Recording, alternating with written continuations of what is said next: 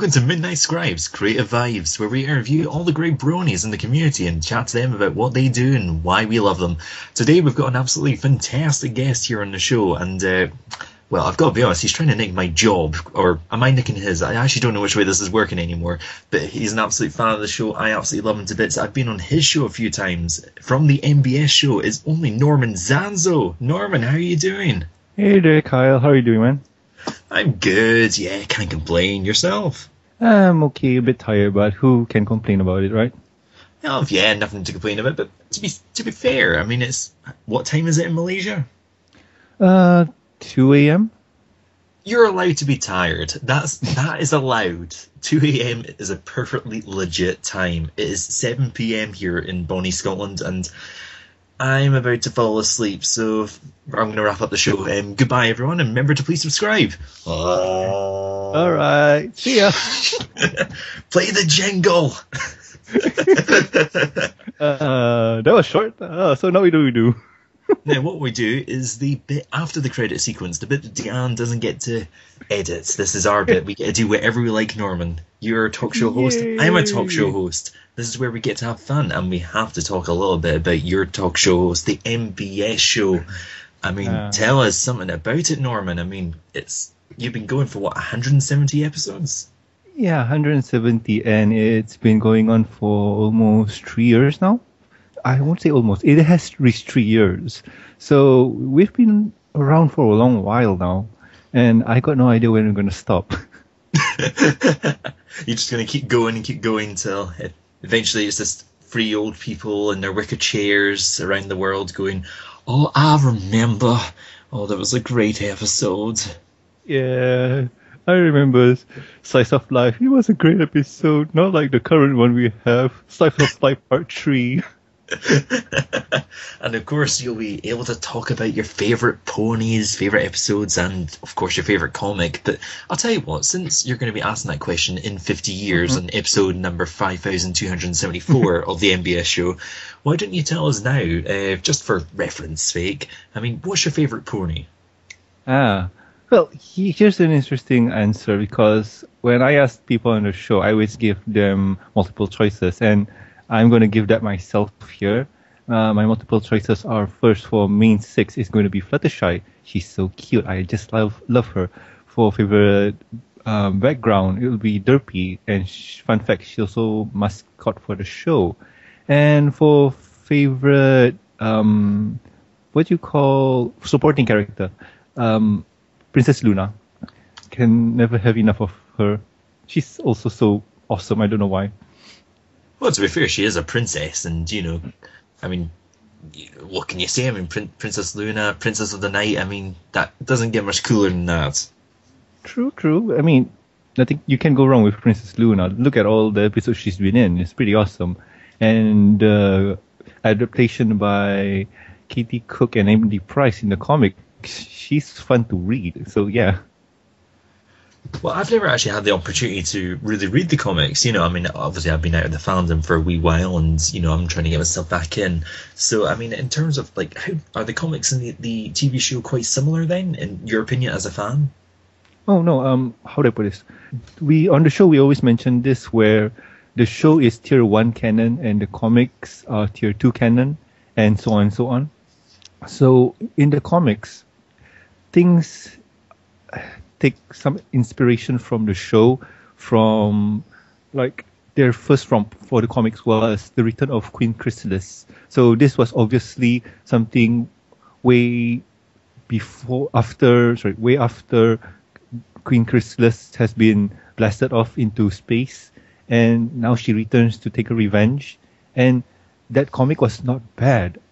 And the whole setup here is Queen Chrysalis wants to take revenge, and she'll almost succeed, but in the end, the good guys win, like per usual. And in that scene, or in that comic, Queen Chrysalis was really violent to one creature. I'm not going to spoil it, so whoever's interested, go read it. It's really fun.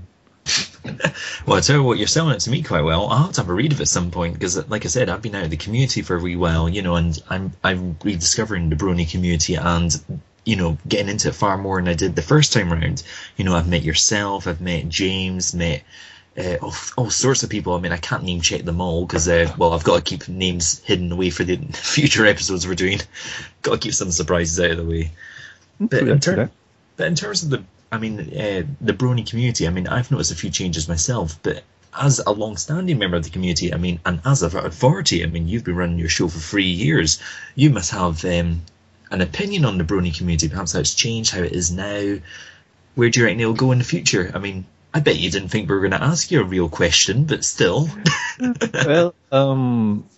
Well, first and foremost, I'm no authority. I'm just some random guy who speaks a lot. And how do I see the fandom now? It has changed, but I don't see it that much. I feel it, but I don't see it. And what I mean by that is the attitude towards the people, the fans, towards each other and whatnot. Because in the early years, it's really really fans being friendly to one another. Like, hey, I like this, you like that. Let's help each other out and do stuff. But now it's more of the senior members are like, hey, I'm been here, like hipsters kind of mindset. So I don't know. I mean, it's hard for me to judge people on that, but I can't tell I can tell by that. Like, for me, everything's the same. I've never been too deep into it. Yes, you've never been too deep enough to get involved in some of the drama that comes up occasionally, because every once in a while there's usually some sort of brouhaha, as it were, in the community that tries to shake things up here or there. That's true. But the thing is, I don't take notice, because most of the dramas, like if you notice, they come from Pony-chan or either EQD or even the YouTubes and probably some Facebook groups or the Twitters and all those places. But how do I put this? I put myself out of it. Like, I'm on the bleachers looking in and just viewing, because even though I talk to a lot of people, I know a lot of people, but I don't participate that much within the spectrum of the fandom. Like, I try to when I can, but things are just going too fast for me. Like, it's so much to keep up with.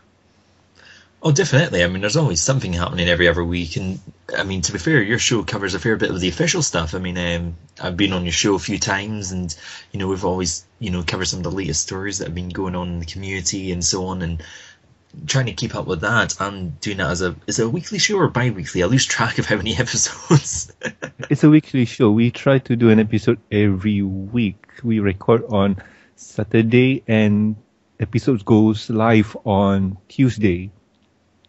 And where can we find those episodes? Just out of curiosity, I don't want to suggest we're doing a plug, but... Yeah, those episodes can be found on the mbsshow.com. If you're an iTunes user or podcast listener, you can, search for us on the iTunes and Stitch Radio. And also you can catch us on the YouTubes or at youtube.com/the mbsshow. And if you're into the Pony Radio thing, you can also catch us on ponyvillelive.com. So you're fairly around. I mean, there's plenty of ways of catching you if we want to happen to watch your show, listen to your show, hear about your show, perhaps talk to the people who were on the show. I mean, I'm talking to you right now, Norman, and let me tell you, it is an honour to have someone as experienced as you. I mean, I feel as an amateur talk show host that I should not be talking to you like this. I mean, I feel this is not the right way to be doing this. You should be leading the show. No. I mean, what you're doing right now is okay. I mean, the thing about talk shows is people don't want to, some people, they don't want to listen to random people rambling on for hours and hours. Like 15 minutes is the max for people. And I don't know how I do it, but I just enjoy talking to people for a long amount of time. For example, maybe an hour or so. But some people don't share my enthusiasm with that. Well, I suppose it just depends on the. I mean, they say like when it comes to like content creation, particularly on YouTube, that people only have like a sort of attention span of the first 30 seconds, and if you can hook them, then you can keep them going. But if you don't catch them, then they kind of drift off to watch cat videos or something like that. You know what I mean? That's true. That's all it is. There's like 1% on the internet, there's 1% real content and there's 99% cat videos. That's how the internet works.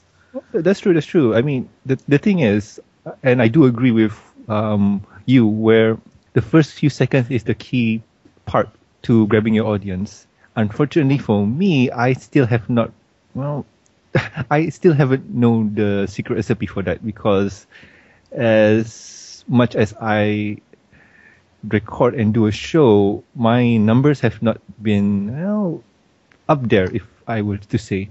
But you've got you've got a consistent fan base. You know, you always get people coming along, enjoying the show, and you enjoy the show you make. I mean, do you feel, I mean, you've done 170 episodes, you know, and been on the periphery of the fandom in your sort of own words. I mean, do you feel then that it's more important to enjoy what you're doing in terms of your podcast or whatever it is you happen to be doing, rather than chasing the fame, as it were?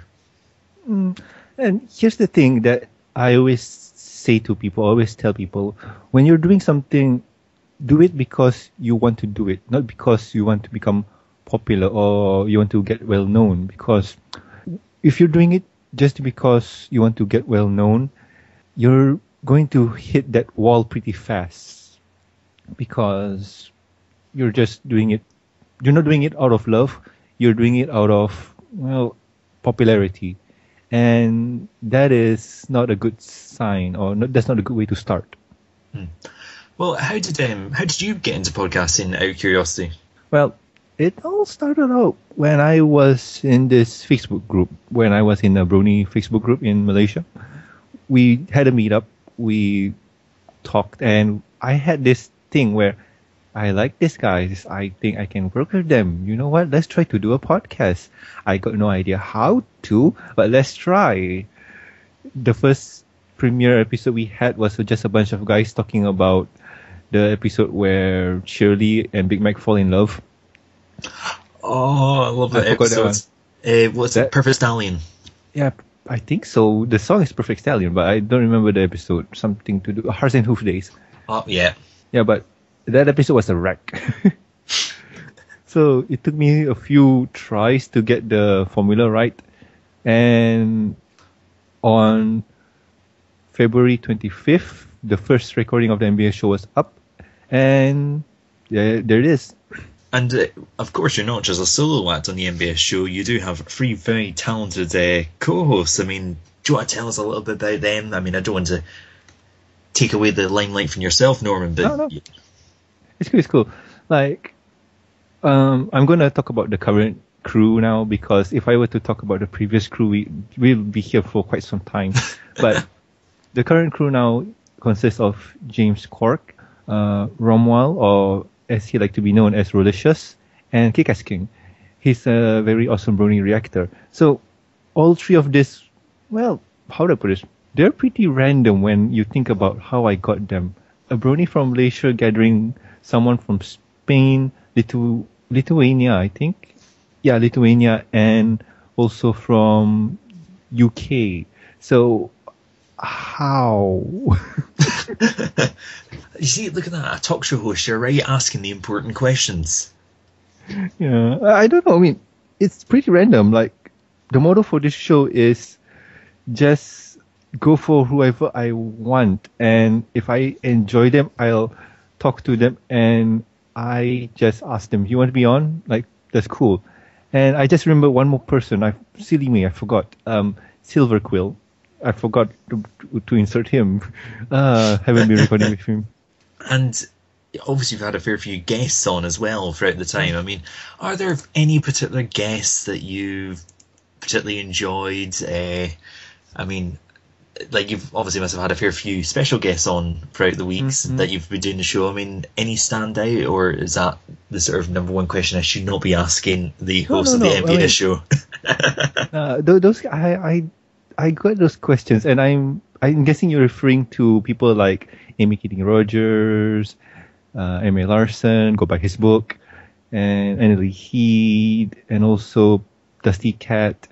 And, well, why not Silver Quill again? So I'm guessing you're going to ask me how I got them? Well, Look at this. You see, I tell you, the professional talk show host, you're actually coming up with the questions. Why, I tell you what, why don't I shut up? I'll let you ask the questions and answer them. No, I'm going to take a back seat and have a drink. no, it's that's how my mind thinks when I do interview people. And yeah, I mean, for them, I just ask. Like, seriously, I just ask. I go around finding public information where I can get into contact with them. So with Larson, I went to his website. There's a thing where email me if you have any questions or something. So I just did. For Imitating Rogers, same thing. Dusty, funny enough, on the DeviantArts. So I just did that and I just asked.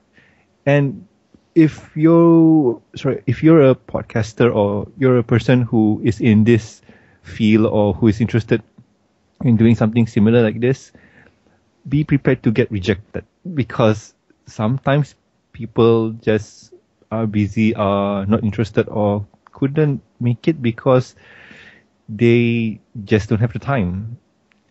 And back to your question, Kyle, about most memorable guest or whatnot, I think that honor goes to you. That's so good. Sorry, hang on, excuse me. I'm gonna go jump on the bed. Just give me a moment. Talk about yourself. Take over the show for 30 seconds. The reason why is... Booyah! Booyah! Booyah! Yeah. I guess gotta have fun with this one. Sorry, I'm just gonna recompose myself. I've got to be professional here. No, so I've heard about this Midnight Scribe on your show. I mean, why don't you tell a little bit about him? I'm just gonna sit here and listen and enjoy. Yeah, the reason with that one is it's funny, really, because when we invited you on, it was an impromptu situation where, hey, you want to join us, Sugar Dove? And she said, yeah, but I have this guy with me. I don't know. Like, you think it's okay with him to join in? Yeah, sure, why not? The more the merrier. And you guys had a microphone set up where you duct taped. Yes, I remember that, because I was holding this stupid mic. Well, I say stupid microphone. You know, the microphone was fine, but like I had to hold it still as a rock, and every time I moved, the thing went into static, and I was like, we can't do this. So we gaffer taped the microphone to the stand, because that was the only way we could keep the sound constant. Yeah, but the thing is, sorry. No, yours. The thing is, when I recorded that, or when we did that, was like, we have Kyle here on. You know what? Let's try to do a sneak guess in. Like, he's not expecting it. It was very cunning. I mean, I didn't expect it. And of course, I mean, like you said, it was impromptu, but it was so much fun being on your show. I mean, I've always enjoyed it. I think I've been on like 2-3 times now. I think so, 2 or 3 times. And funny enough, the format has changed from the very beginning because, well, my crew said that the show was a bit awkward, awkward and a bit stiff, where we go from point to point, where back then we had to follow this prompt where, okay, we started off with introductions, we started off with housekeeping, and then we go to the news and then guest time. It was very schedule-like. So it didn't flow naturally, because every time when we said stuff like, hey, that's our guest for this week. Okay, let's move on to the next topic. So you can just imagine how that was, right? And grand. So you can just imagine how awkward that was, or how immersion breaking it is. So we improve a bit, and I think we may have found a formula now where we just shoot from the hip. We just go into it, talking and relating to our weeks and whatnot, and then we just try to segue into the news. Like, for example, we talk about video games in the first half, and then we talk about Steam, and then we talk about money, and then we talk about toys, like pony toys and whatnot, and then we go on, and then we reminisce about bad movies from the 80s, like Gem and the Hologram, and then we go into a movie about the ponies. It's something like that. Yeah, it's quite freeform, and the great thing about it is that on the show, like when you listen to it and when you're a part of it, you can tell that everyone is just really good friends and gets along. There's a lot of love in that show. True that. And that is one of the best honours I think can possibly be bestowed onto yourself, Norman, and onto your show. It is such a great environment, to watch and to be a part of, because, there's a lot of negativity floating around, not in the community necessarily, but just in general. And it's great to enjoy something like your show where it is just pure enthusiasm, a bit of craziness thrown in, some nice pony stuff for good measure, and it all comes together so well. And of course, if listeners, if you happen to be watching the show or get a chance to watch it, I guarantee you it is well worth your time, especially any episode where Midnight Scribe's in it. Honestly, worth a shot. True that. I mean, we just knew each other for a short while now, and somehow we became close friends. We played Splatoon together, and that was fun. Yeah, I mean, we've only known each other for a couple of weeks, and yet, like you say, we've been playing Splatoon, we've been playing games on Steam, we've done a few shows together, chatting most days. I mean, I've maintained this before. I think I mentioned this with James when I was interviewing him, but I've always maintained this. I think that's part of the power of the fandom, is that everyone has that kind of, I'm trying to find the right word. Attraction, not quite attraction, but yeah, that friendship element. We have taken that mythos of the show, the idea of friendship is magic, and kind of really gone to town with it. Yeah, and I think I might have broken the secret to it, or at least I might have found the reason for it, is because, well, think about it this way. You and me would have never met unless we were into something. For example, you're a big classic video game hobbyist. So if I was into that realm, I would have probably met you. But because of ponies, we met in another way. Probably I would say the Venn diagram of meeting people. Oh yeah, well, I mean, definitely. I mean, it's that. I mean, there's always that idea of the 6 degrees of separation. There's always a way of kind of getting in contact with someone. But I mean, it's definitely right that being part of this fandom is what made it happen. I mean, if I wasn't friends with Sugar Dav, with Deanne, I wouldn't have ended up on that show randomly with yourself, wouldn't have met yourself, wouldn't have met the other people on the show and other people in the fandom, and wouldn't have gotten as engrossed into it as I would have done otherwise. So, I mean, it's actually your fault that I'm doing this and that I'm part of the fandom. It's actually your fault. What did I do? You brought me on the show. You've made me... You've got me an addict. You've made me an addict at Broniedom. Totally not taking responsibility. But I'll tell you what, I think it's only fair, since you're my guest, and we both like video games, we both like Splatoon, we both have a Wii U. Oh, true that. I think it's only fair that we have an entirely impromptu and in no way proper quiz on the Wii U. Okay. Just nothing too complex. I just want to see kind of how good your knowledge is, and just see how compatible we are in Wii U-domness. All right, let's see. We don't have any theme music. I mean, if Sugar Dove is as good a producer as I know she is, she'll probably have some sort of cute theme song ditty that she can pop in here that'll sound great. If not, I'll do one right now.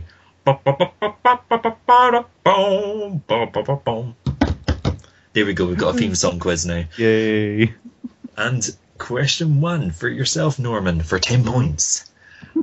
What is the best-selling Wii U game in the world? Oh, wow. I'm going to go for Smash Bros. Smash Bros? Oh, you're so close. It's up there, but it's not Smash Bros. It's actually Mario Kart 8. Oh, okay. I believe the last time I checked it sold around about 4.5 million units. Wow, okay. And in a year, I think, actually just over a year, it got released May last year, and it sold 4.5 million. So, sorry, enough to complain about, but Smash Bros. Isn't that far behind. I mean, the first-party Wii U games have been supporting that console like nothing else. Yeah, the first-party thing, like, Nintendo has never been friendly towards the third-party developers, but their first romp with the Wii U, like, one of third-party leaders who just love to jump on the first party or the first bandwagon is Ubisoft, and their game Zombie U was not bad from what I heard. Oh, Zombie U, well worth buying if you get the chance, anyone. I mean, you can get it for about £5-6 in UK and probably around about the equivalent currency elsewhere. I mean, it's a cheap game to get, very worth it, very good horror game, although very short as well, actually. It only take a couple of minutes to, not a couple of minutes, that would be an extremely short game, a couple of hours to complete it, but it's definitely worth a purchase if you happen to get the chance. But I'll tell you what, then, here's a question for you then, because we know that Zombie U was a Ubisoft exclusive for the console, but what game by Ubisoft was meant to be an exclusive for the Wii U? Oh, wow. Was meant to be an exclusive for the Wii U? Yep, it was meant to be an exclusive, and then it ended up going multi-platform. Let me see. Skylanders? No, not Skylanders. Skylanders was a multi-platform one. It's Ubisoft again. Stick along their track and you'll hit it. You'll kick yourself once you realise. I got no idea because Prince of Persia, no. Prince of Persia, it hasn't even been released. But no, it's not Prince of Persia. Rayman Legends. Oh, Rayman. Alright. That was meant to be a Wii U exclusive, and then they decided after Zombie U didn't quite get the sales they were expecting to make a multi-platform and spread the goodness of Rayman to the rest of the world. But I'm still a little bit annoyed with that. But Ubisoft do have a bit of a reputation for that, because you know the original Rayman back in '95. That was meant to be an Atari Jaguar exclusive. Yes. Ubisoft. Yeah. Odd company, I don't get it, but actually I do have Rayman on the Atari Jaguar. Personally, I love it. Alright. But that's just me. That's just like, I'm a geek like that. I'm a bit of a nerd. But here is question number 3, your third and final question. And I realise I've not actually done the Quizmaster voice. Normally I do like a sort of gravelly voice, but I haven't done that. I've been so engrossed in you, Norman. I actually just want to chat with you like a friend and not like a quizmaster. So you know what? I'm not going to make this a question. I'm just going to make this actually it is a question. What do you think of Star Fox Zero? Oh wow, Star Fox Zero. I excited, can't wait. Seeing good stuff, want to buy. I think that's about right. I mean, I'll tell you what I'm doing right now, but because I can't, I've got to contain my excitement, so I'm just going to do this for the medium of being very quiet.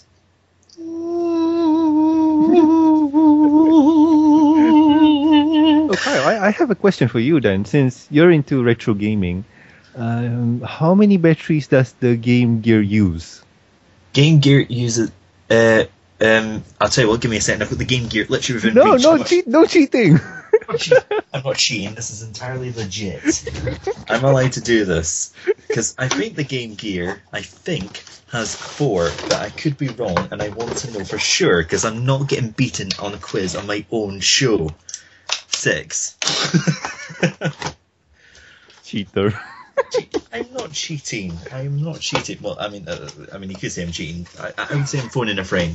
That's what I'm doing. But yeah, 6 batteries, and listen. If you want to quiz me on your own show. In fact, tell us you can quiz me on the MBS show. Invite me on again. You're more than welcome to do it. I will. Well, I'll tell you what, we're going to have to wrap it up there. I think that's all we've got time for the moment. But Norman, thank you so much for coming on. I mean, it's been a blast as always. No problem, man. And well, if you want, you can just come on to my show. We can do crazy stuff for longer. Oh, no, I like the idea of that. Hey, listen, guys, if you're seeing this, tune in on Saturday. I'm going to be there. Yay. But I'll tell you what, we shall wrap up the show tonight. My thanks to Norman for joining us. Tune in next time where we'll have a guest whose name I'm not going to reveal right now because, well, it's a little special. So the final word from Midnight Scribe is, please subscribe.